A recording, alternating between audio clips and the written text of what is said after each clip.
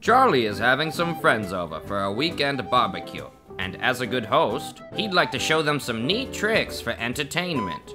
For the first trick, Charlie makes it appear as though he is removing his thumb from his hand.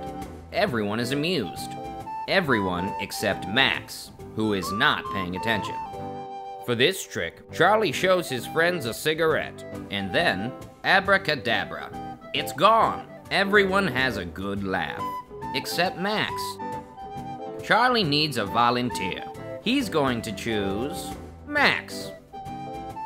Charlie tells Max that there is buried treasure in the woods somewhere, and they are going to find it.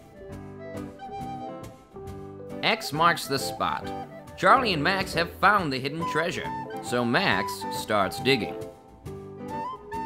After about 30 minutes, Max asks Charlie if he's sure this is where the treasure is. Charlie tells Max it's not treasure he's digging for, it's his own grave. Max pleads for his life, so Charlie tells Max he'll have to show him the tricks he learned that day. Max tries the magic thumb trick, but he can't do it. So Charlie offers to make Max's thumb disappear for him. Abracadabra.